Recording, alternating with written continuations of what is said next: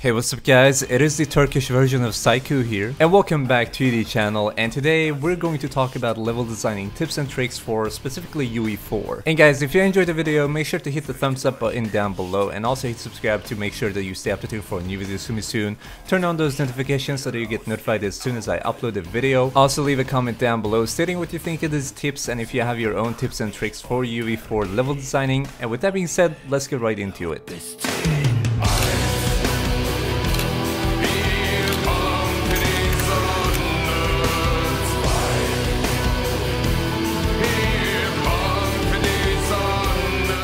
Alrighty guys, so as we said before, we're going to talk about level designing in UE4, and I just want to begin with saying that level designing is indeed hard, and it is especially hard in UE4 since it's such a complex engine to use. And I'll be honest with you guys, like I was having a difficult time even though I was experienced from being a level designer in Unity because of my YouTube channel obviously.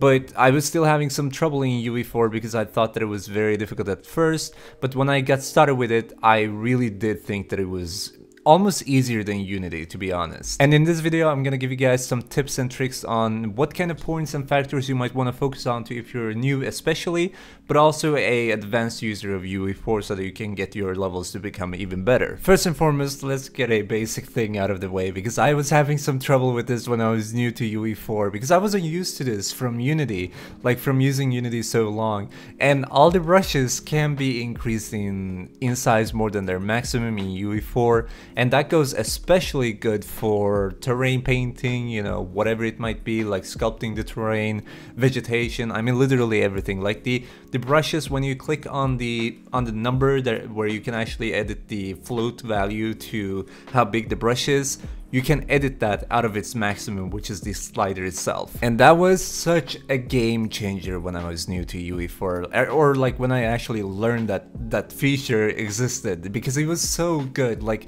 sculpting the terrains, it might feel like, because the UE4 terrains you create are especially big, and when you actually edit them and sculpt them, it's going to be a little bit difficult when you're actually just working with a small brush, because you obviously want to be able to edit a lot of different, like a huge chunk of the part or the map at the same time. And I just want to mention, like, you can use this feature to make sure that you know, just click once and your terrain rises up in size. But depending on how big you make the brush and how big part of the terrain you're actually increasing in size or like height or whatever it might be, it is going to lag a little bit. So you just have to be aware of that. So if you have a dense scene already and you want to use this feature, make sure to save first so that if it crashes for some reason because you're like increasing the height of a big chunk of the terrain, that it makes your computer crash or whatever it might be, make sure that you have a save and a backup first and foremost. At number 2 guys, we're gonna talk a little bit about the density when painting grasses onto your landscape. So if you have your landscape ready and you want to use multiple types of grass or vegetation in general for your landscape to place down, you might want to be a little bit careful with the density, because the density, you know, at first when you like paint down, let's say 2,000 instances of the grass, it's not going to be that bad. But when you use it for a huge map with different types of, you know, grasses, multiple grasses and vegetations with the same amount of instances or density, it is going to lag. So make sure to be careful about that, and always save your scenes. Like this should be a topic itself. And my technique or like a workaround for this was the fact that I used, if I were going to use like multiple grasses or vegetations for a huge part of the map that I'm creating for my YouTube channel or whatever, I usually, like, if I have 2 different grasses, I just say, okay, so if I want to use, if I say that the density 600 for, or like 300 for this grass is good enough for the map, that it looks, you know, quite filled up, then I go, okay, so I'm gonna have 2 different grasses, so I can just have that amount and have it like 151 and then 150 other grass that I want to place down. That way I make sure that I don't overuse the grass so that it doesn't look like, it's not going to hurt the player's eyes, because if you overuse it, it's just going to look ugly. So what I mean is that you want to make sure that your terrain is also visible through the grass. You don't want the grass to be a cover up for the entirety of the map, you just want it to be there. And by using this technique, you're going to be able to optimize your scenes a lot better, and it's also going to look better. Number 3 guys, don't be afraid of adding some motion to your scene. Winds and animations, you know, blueprints will guide you using animations quickly. Winds are a very good way. They are going to be added pre-added is pretty much better word. And animations can be added by yourself, and it's a little bit scary to animate in UE4 at first, especially if you're like used to it from Unity, but it's pretty much the same thing. Like, it's only the only different thing pretty much is the basic UI, like the starting UI. And when you get that going, you're gonna get used to it very quickly. Also, this is funny coming from me because I hate blueprints actually. Like, using blueprints instead of coding is pretty much not my thing. I'm gonna be a little bit biased here, but I use blueprints to play animations because it's so simple. Ow, I just punched my keyboard. But really, like, you just add a module for the game starting, which is actually pre-added now that I remember with the latest version of UE4, and then you just add a module for, you highlight the Matini editor or whatever it was called, the animation itself, right, the animation file, and then you just say create a reference to this, and then you drag start game to that Matini editor or whatever module that you reference to, and it's done. It's going to play it. It's so simple. So make sure to use blueprints, guys. They are very simple when you want to play some animations for your scenes, and add some animations to make sure that you have some motion in your scenes so that it doesn't really look dead. Even if you have like a very good castle or whatever, you don't want it to look like a picture, probably. You want it to look like a living scene. Next up, guys, paint vegetation on your hills, etc. to make it look like you have aggressive terrain right there, and use this method to make your props even more dense, like look better depending on your game style. If you have like a post-apocalyptic scene or a level, you might want to use some grasses on these like cars, etc. you place down, some roads, and with the fact that you can actually paint some grasses and vegetation, other types of vegetation as well, onto your props in UE4, it's incredibly simple to use it. Speaking of a little bit of visual quality, you should also edit the default image effects in the rendering settings to make them suit your scene.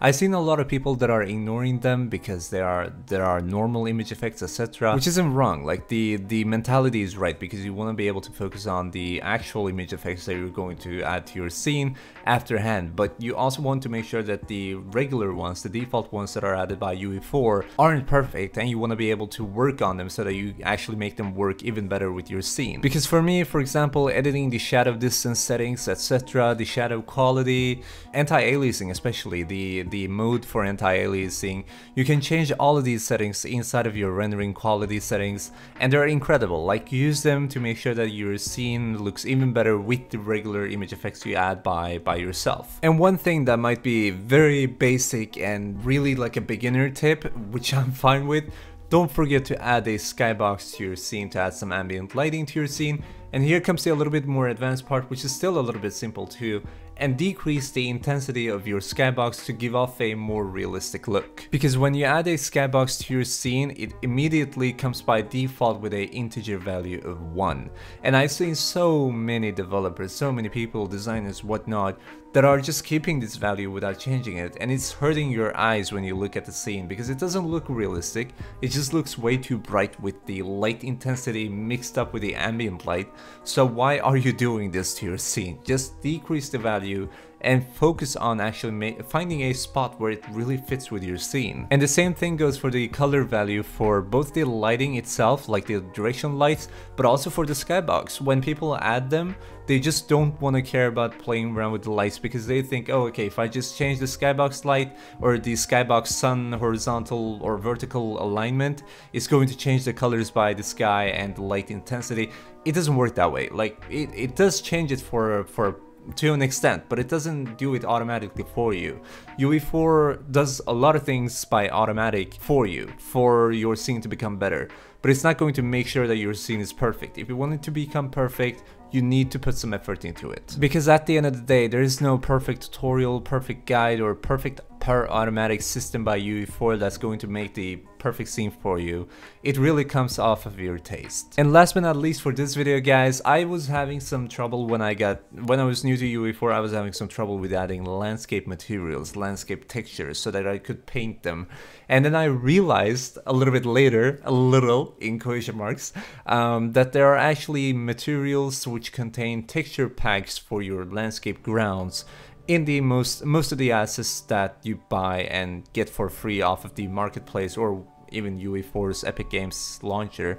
So if you're using one of these assets and you know that the asset has one, or if you don't know, just search for it. If you know that it has one and you see that it has one, make sure to add it to your scene, because it's going to save some time, and you're also going to gain inspiration for the values you want to use in your own material if you're creating one. Or else you could just go with the one that is given by the asset itself. And usually these type of like landscape material packs are located either in the demo scenes folder, from what I've seen at least. Like I don't wanna speculate regarding what assets you're using for, because I don't want to put your expectations too high in false hope.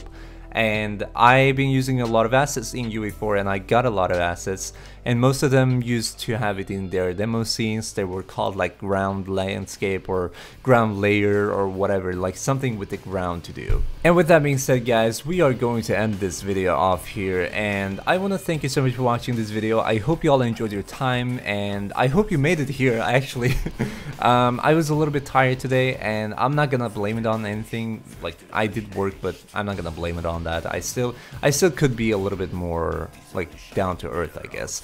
But anyway, I hope you all enjoyed your times. If you have any feedback for me to get better as a level designer, YouTuber, you know, whatever it might be, especially a YouTuber, because I'm really taking this seriously nowadays, make sure to leave a comment down below. And even if you don't have any feedback, we are a community, so just leave your comments, like literally anything. If you have your tips on level designing, if you're seeking for tips, if you need some further help regarding this video, leave your comments. We are always going to respond. And once again, I hope you enjoyed the video in general. If you did, make sure to hit the thumbs up button down below to leave a like and show some support on the video.